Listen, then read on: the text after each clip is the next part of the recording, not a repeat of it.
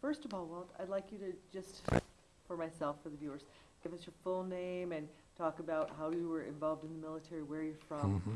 Okay. My name is Walter Szarejko. I was originally from Herkimer, New York, and Why don't you speak right to me, okay? Don't even Herkimer, New York, and I enlisted in October of '42, and I got out in January of '46, and I made 3 cruises, combat cruises, included 63 missions, and some of the medals I got on account of that: Distinguished Flying Cross, Air Medal. I'm going to fix this. I'm going to stop you. Yeah, the coat. I've got the coat all. I got the coat all off here. Yeah, it was kind of up higher there. My fault. I I'm almost. sorry. I was just going to stop him. Isn't that funny? We both looked and said, "No, that's kind of." How does that? That's better. There we Right. go. Because we kind of had one side up too far Yeah. there. Mm-hmm. Yeah. So we want you to look in your Last thing I spiffy wanted vest, somebody. right? How is that better? I think it's- Yeah. You want definitely warm? You better. want to drink I'm all water? right. No, I'm okay. Okay. Yeah. That looks a lot better. I'm Yeah. sorry. Yeah. Yeah, I noticed I was going, I think I'm starting to count buttons there, Wade. It's still riding, but It's is still that- riding up a little. I think it's just the way is that that it's the way sitting Yeah. now. it is? Yeah, yeah, Yeah. it is. You know what part of it is? Because this is nice and flat because of the metals.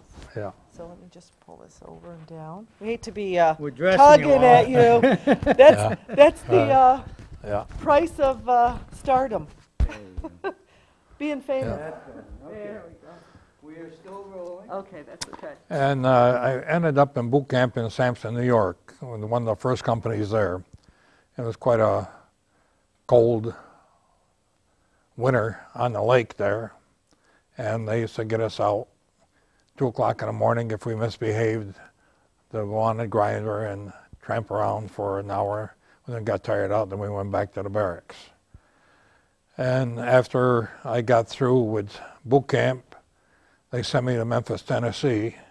I went to Naval Ordnance School and radar school, radio school, before I was shipped to Hollywood, Florida, the gunnery school.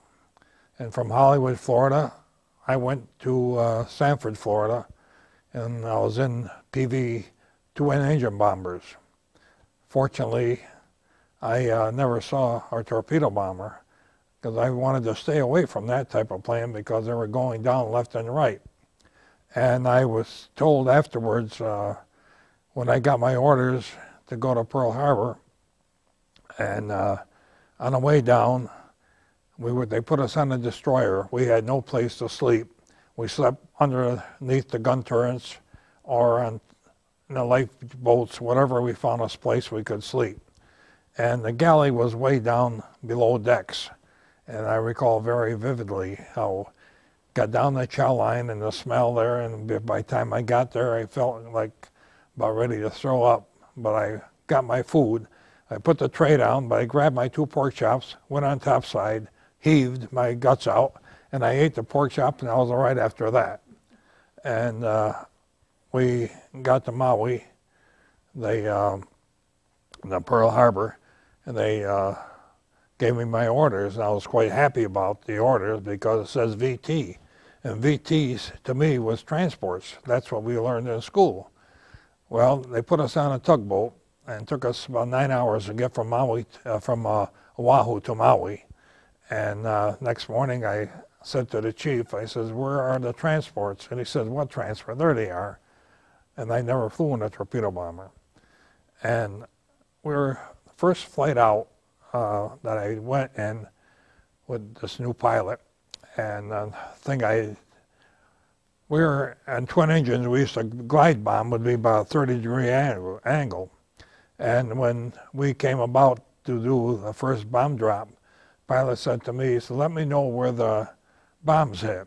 So we wiggled our wings and flipped over back on their back and down in about a 75-degree dive. And then when you got pulled out, you felt you were going right through the turret. So he says to me, "Where did my bombs hit?" I said, "What bombs?" And he was quite upset. But I told him afterwards, there was no safety belt in that turret, and I was upside down when he dropped the bomb, so I did not feel. So we went out, I went out on 2 different ships. First one was the Enterprise. That was the most decorated ship in the war. And I spent 7 months on that. And we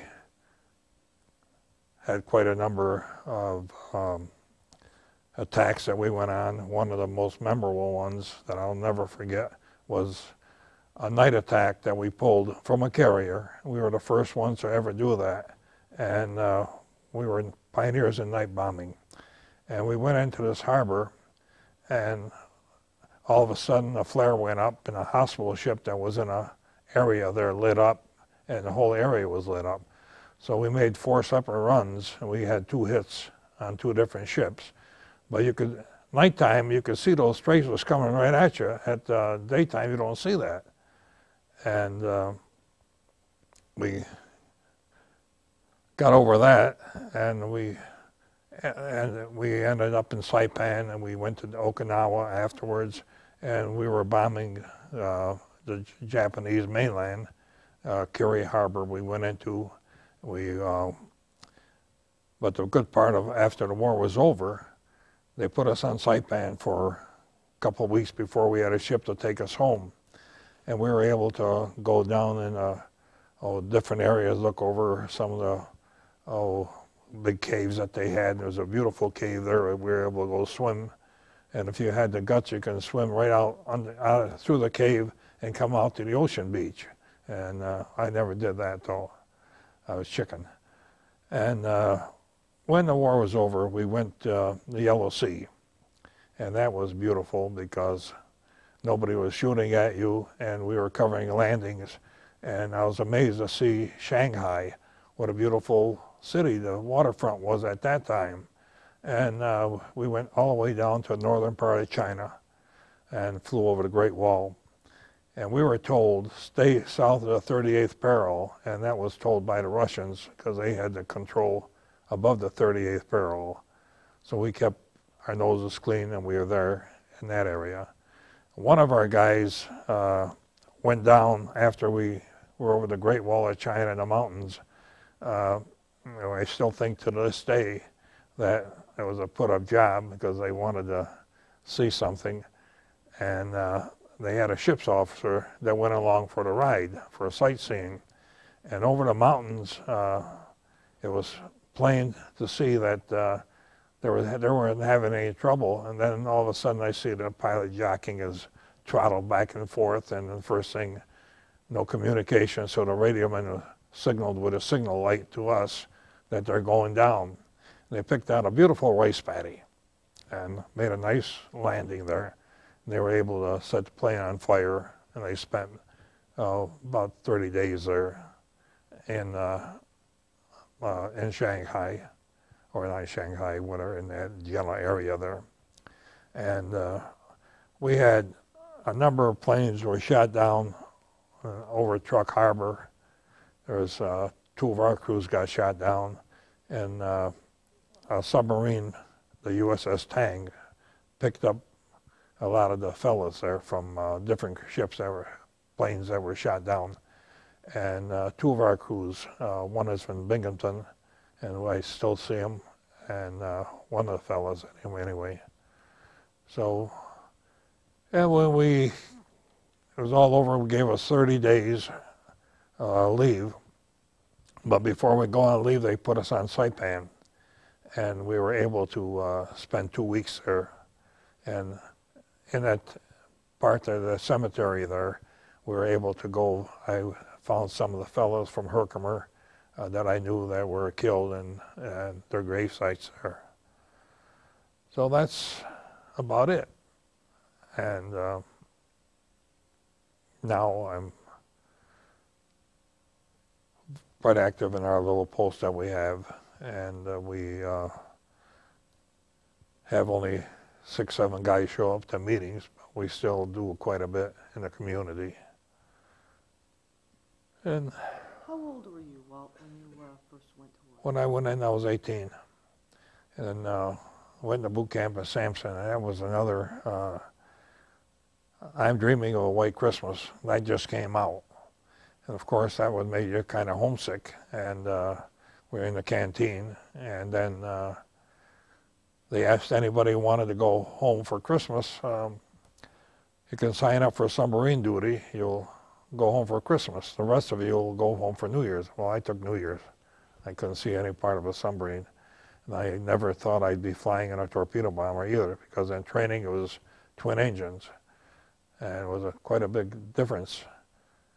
And when we had our first live bomb drop, it was quite different than I was used to.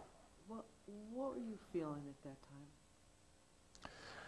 Well, really, if you didn't have too much time to think about yourself. Of course, we always thought about home, and we always waited for mail call, which was sometimes 30 days apart, and you'd get about 15, 20 letters. And I got a box of candy one time for supposed to have been at Christmas, but it was just a mush. And the only thing I salvaged from there was a fountain pen that somebody had sent me. But all in all, it was quite an experience.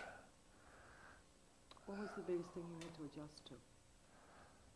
Oh, I think first few, after I got back home, first month or two, just getting back to peacetime and being free.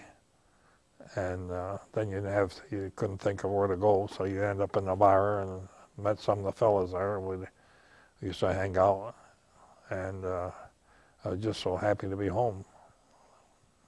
So you came home, and it was. Did you think it was hard to adjust? Pardon? Was it hard to adjust coming Oh, home? first couple of months, yes, it was. It was so quiet, and well, I guess they told me afterwards that I was quite nervous, and my cousins would say, "Gee, you're not the same guy that I was when you left." Yeah, when you go for 3 years, and we were on two different ships. The Intrepid is a museum in New York City now, and we had a reunion, Squadron reunion in Newburgh 2 years ago, which I hosted, and we were able to go back to the ship, and a lot of the fellows, and there was 9/11 that time too. So the week we had our reunion, they just opened up the ship, and were able to go aboard, and we took a cruise, Circle Line cruise around the city, but they only gave us a 2-hour cruise instead of 3, because it was off limits, and you could still smell the smoke and everything going around in that area. So That did that bring back any particular memories? I mean, that was certainly as horrible as war in many ways when you were there. yeah, we couldn't believe it happened, for one, and seeing being in New York different times and going around those buildings, and so huge they were that they could disintegrate and come down like they did. It was unbelievable. When you and the guys get together, say when you got home, you get together, what are the things that you spent most of your time talking about? Well, we talked about where this guy was, where you were, each individual where we were, and what we missed being home. And but there's 3 of us that had a plan that we made up. We took girls' names, and this girl was Saipan, this girl was Okinawa, or this girl, different areas. So when we wrote letters to each other, we had a general idea where they were at. You were only 18 years old when all of this started, and you were kind of thrown in the middle of it. Did you know much about the world at that time? No, well, we saw a lot of it. Yeah. How did you learn quickly about it? About getting in? Just about the world, different places you were? Yeah, well, we went to so many places that we learned how big the world was, and some of the memories that we had, like where we had our beer parties off the ship. You got 2 cans of beer, and they would take about 400 or 500 guys off the ship. We had about 3,000 men, on the, and you go out on the beach and swim and run into some of the other fellows there, and it was quite a, Ulithi was a place, and they called it Magmag, but it was good to get off the ship. What do you think was the hardest part for you during all of that? All that? Well, sometimes getting to bed. And after, sometime we flew twice, made 2 combat missions the same day. And they were trying to keep us, they had these little bottles, you know, about 2-ounce bottles there. If you flew that day, they give you one. And kind of, you dozed off with it. Sleeping still hard to do when you got back? No, it didn't take long afterwards. After got quieted down some, yeah. What was life like during that time when you got back? Just different than now. What was life like in the Mohawk Valley when you came back? Well, where we used to hang out, some of the fellows never came back, so you miss those. And others that did come back, each one had a story to tell. And it was, well, it took time to get used to being nobody on your back. You'd go where you want, and went back to work. And when the first time, after being at work for about a month, they went on a strike. It was the old Remington Rand. And so we walked the picket lines for 6 weeks, and we gained about 3 cents over the 6-week period. So you were working at Remington then? Yeah. Tell us about that a little bit. Well, I was working on what they call line of time. It was a device they attached to a typewriter, and they would, when you typed, you just move it, and the paper would go up, or come down, I should say, or whatever. And well, we always had good get-togethers. After lunchtime, we'd go out, have a beer or so, and would, or sometimes we'd have these pork hocks, which were pickled pork hocks, and the guys would get a jar of them, and we share them. Yeah. So you were working at the Arms. Tell me a little bit what you know about what was going on back home at the Arms while you were at work.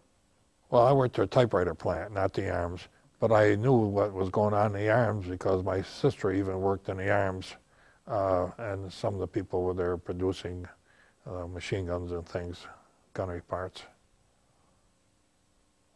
Because you said your sister and things. Tell me more about your family that was left home. Well, my brother, when I got out, my brother joined the Navy, and my other brother, younger brother, he went to Korean War afterwards, and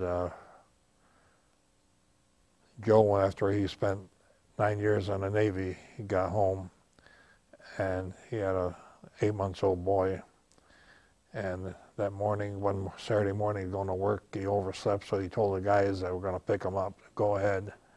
And he went back up, woke the baby up, and started out to work. We worked in Utica Drop Forge. And as he come just out of Herkimer, crossing a little knoll there, tractor trailer with 4 cars on it, jumped that center divider, hit him head on, and killed him there. And you know, he was 29. He had being in the service and everything, he had, and he bought a big Buick, so things wouldn't happen, but they did. No matter how big it was, the guardrails held him, and he couldn't go anywhere. That time at war only took him home in an accident like that. Yeah. Mm-hmm. I see on your hat that you're a chaplain. Yeah, I am a chaplain for 2 years. I was chaplain in the county VFW, and I'm still chaplain in our VFW post. And my other life is I'm a deacon in a Catholic church. I was ordained 20 years ago. So that keeps me busy, sick calls, funerals, and things. know that in talking to some of the other vets, many of them express their faith and how their faith was a part of everything they've been through. As a chaplain, I'm sure you've had to deal with that. What can you tell me about that? Well, we get a lot of calls that, especially like when I do a wake service and consoling the families, and especially it's hard if you know somebody, really know somebody, and you have to participate. But I've done that now over 20 years, so in fact we're going to a wake tomorrow night. Earl Johnson passed away. And this thing, my eye, I get a blurry eye every now and then. It's, I had, 99, and I had a cerebral hemorrhage. And I was preaching at church, and I felt a sharp pain. And then I got off the altar, and there's a PA there. And I got the ambulance right away, took me to Utica, St. E's, and then they put a shunt in my brain to draw off to some of the blood, and a day later or so, they had to do a surgery. And in the meantime, I had a couple of cardiac arrests, and they zapped me back both times. And like this fellow Amana came over, and he blessed me with this relic of Padre Pio, and I came to. And so here I am. I'm still going. They thought maybe I would have loss of memory and everything. Well, I did have. Basically, when I first got into therapy, they asked me where I lived. I said, well, I lived in Herkimer, and I was living in New Middleville at that time. And but within a week or so, I was able to find, came all back to me. So what does it say about your faith? Well, I'm a great believer, and all you have to do is when you have problems, just ask him, and he'll keep you going. Yeah. Well, obviously, because you need to tell your story at this point. Oh, yeah. If you saw a young person today and they just needed to know about the war, they needed to know about what people have given for their country, what would you say to them? Well, we've gone to classrooms with some of the kids, and they always want to know what you did, and we just tell them that that is something that we don't care about, and not to think war. Even like now, it's not a good thing when you have to go through it. So just stay away. Don't think that way. Well, was it worth it at the time? Well, at that time, I think everybody was ready to go anyway. You can join up, and because I know right after Pearl Harbor, we were down in General Herkimer. It was a beautiful day, and General Herkimer home. A couple of us fellows were down there and walking around the grounds when we heard on the radio, and so right away, well, they're going to get us, so well, let's join up. But then I had a infected ear from tonsils, and they would not take me right away, even though I was 17. But the ear healed up, and I had no problem when I did join up a year later. Any regrets? No. I made it home, so that's the biggest part.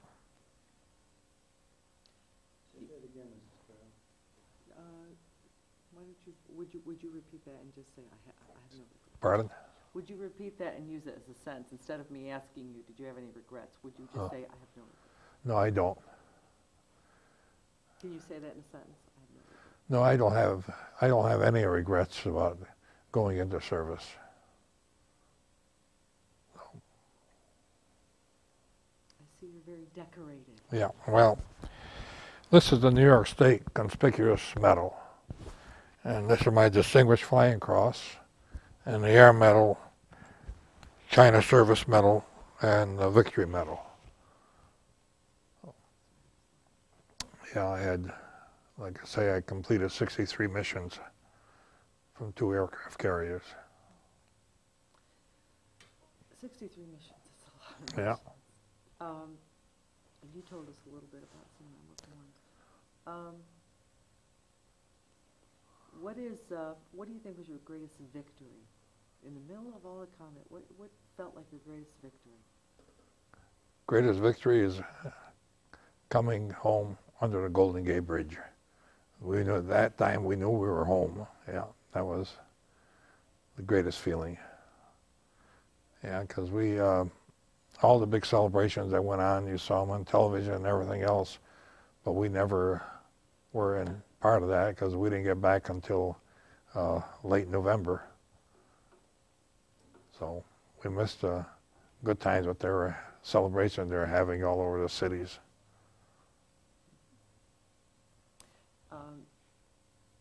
When you think about the wartime, gosh, if you learned anything about it, you said, "Oh, coming home was great." What did you learn about home? Well, we learned what they went through with no sugar and no grease and different things with the hardship that were at home too. We learned about that, and of course we didn't realize anything like that, what was going on, because we had too many other things to think about. What did you learn about your country? It's a great country, and they took care of us. They still do. What do you think? What do you think a young person should know? If I ask my kids, one of my children at one point asked me, "Mommy, what's a Nazi?" The Nazis? What do little kids need to know to pass on to other generations? Yeah.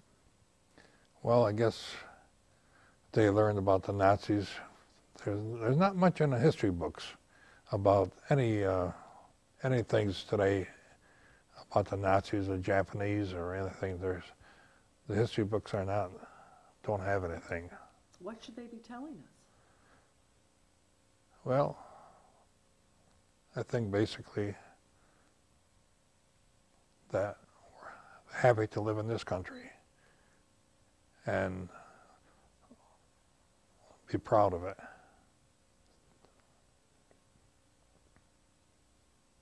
Was it all worth it? Yes, I think it was. I mean, it was worth it. Time we were spent away, but we got back and we realized there was a lot more to it going on home than we thought, because we were doing our thing and what was happening home, the hardships that they faced.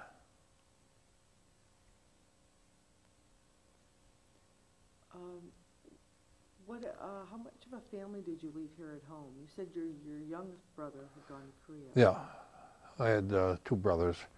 When I got out, Joe went into the Navy. He was in the Navy, and he's the one that got killed afterwards. And the younger brother, he was in the Korean War. He was a medic in the Korean War. Now, when he went into war, how did that make you feel? Well, when I got out, Joe went in, and at that time, war was over, and I kind of thought that it's not going to happen right away again. So I was proud of them, both of them brothers. Now, after you got home, what about a family? Have you built a family through the years? Well, we got married, and we got a son. The son is in Overland Park, Kansas now, and he went to Villanova and got his master's degree in Penn State, and he got a job as the Model Cities program in Austin, Texas, as administrator. And that it took him, he'd have about 3 months work, and the rest of the time, nothing to do. So he got tired of it, and he resigned from it. And he wrote a couple of books. In the meantime, then he went to Orkin Pest Control, and got a job with them. So they went ahead and, of course, he was crawling underneath, learning all the ropes, being an executive, and exterminating rattlesnakes and things. And finally, he got tired of it because he moved to California to open up a branch there, and he ended up all the time flying. Once a week, he'd be flying to Atlanta, Georgia, headquarters. And he got tired of that because he had 3 kids, and he didn't want no part of it. So you have grandchildren. Yeah. And then we have a great-grandson, 2 years old. We expect a new great-granddaughter March 11th, they're expecting. Yeah. What do you want your great-grandchildren to remember about what great-grandpa did in his life? Well, we didn't have that much time to get together with them because they were always on a go. Like Fran was in Austin, Texas, then he went to, ended up out to the West Coast in San Bernardino and area, and then he, Bismarck, North Dakota, and he said he'd never come back here, it's just too cold. And Bismarck was the coldest spot in the country. And they had 26 inches of snow. That was for the year. And I said, well, we get that in one snowstorm. But he's in Overland Park now, and Kansas. So what do you want those kids to know? Well, all I want to know that, well, we had shared a little time with them, and they always to remember us. We're getting older, and that's about it. Have you talked to your family about your memories from the war? Oh yeah, yeah. Your son knows about? Yeah, yeah. Because he got, in fact, Well, show us some of the things you have. yeah. This is the Buzzard Brigade. That's our history of the squadron and the things that we did, the whole squadron, over the years. And even though they dropping torpedoes, I never was on a torpedo bomber raid. We only made one, and the rest of the time we're dive bombing all the time. So this covers a lot.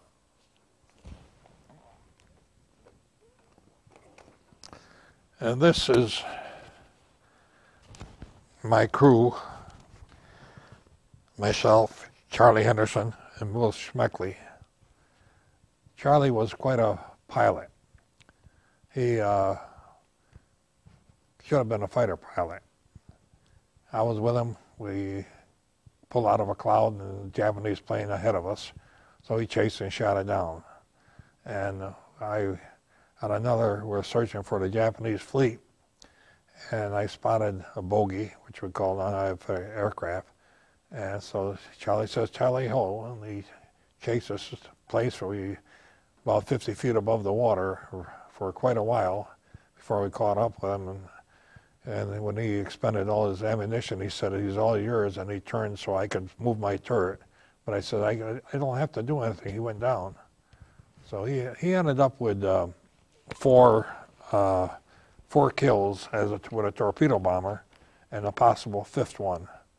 And then he went into salvaging. And I guess he got the bends and it killed him. And he was in some of the places they're salvaging ships and so forth.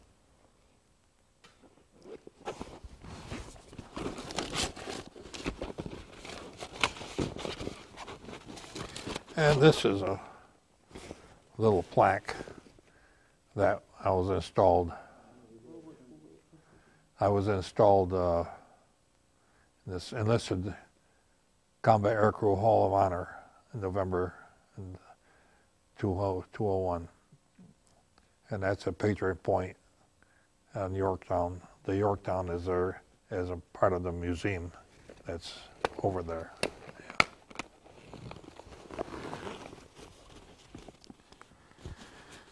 Any other treasures in there? Did you have one more? Pardon? You had some other treasures in there? No. Those in the book there. Oh, that was that book there is my log book. It has all the information about where I was, all the fights that I had. Can you hold that up and turn it around? Yeah. Maybe Ray could do that if you want to hold it. Just kind of, Yeah. Ray just can kind of see a page. Yeah. And we'll just zoom in. And that explains who I flew with, what type of mission it was. And this particular page, I was in the twin engine. This was training missions. That was a twin engine bomber that I flew in. And like I say, I never saw a torpedo bomber until after I got from Pearl Harbor to Maui. Could you hold that book up so we can see the front of the book as well, just so from the bottom, hold it at the bottom. Yeah, and then there.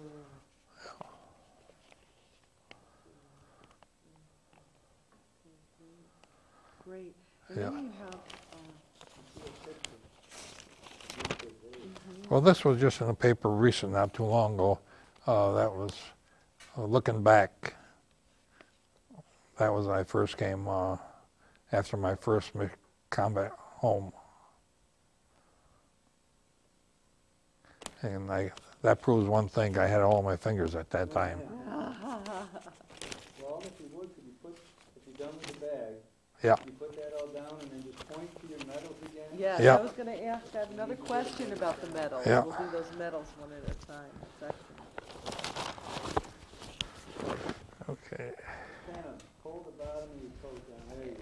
There we go. Now, let me zoom in here and get a shot of these medals, and then just. Yeah, is that one turned around? Yeah, there, that one yeah. looks a little bit better. Oh, that's a Distinguished Flying Cross. Start right up at the top and go through the order you did before. Oh, those are my wings that we had. And this one here is a New York State Conspicuous Medal. Okay. And this is the Distinguished Flying Cross. And this is the Air Medal. And this is the Asiatic Pacific Medal. And this is the Victory Medal. Which of those means the most to you? Well, like one of them I just recently, after that was published, that picture there was published, I got, it says, well, I guess you're a hero. And I said, it proves one thing, I had all my fingers at that time. So, Why don't you show us your shirt, Walt? and that's our, Oops. I'm going to just pull his mic cable Yeah. out of the way there for a second. How about that?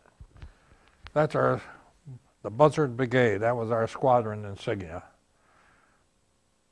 The old vulture.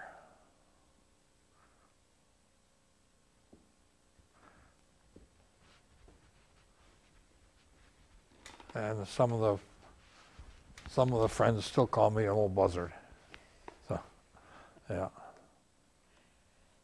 Is there any other memory or any other thing that you think you'd love to hang on to, or you'd love to just tell somebody and have them just hold on to it? Just a second. Okay. I want to do the shirt and coat. No, I don't think so. Before you answer that, Walt, let's Yeah. just do this quick, like. That's okay. He doesn't either. Yeah. Anything in particular. Okay. No, I don't think so.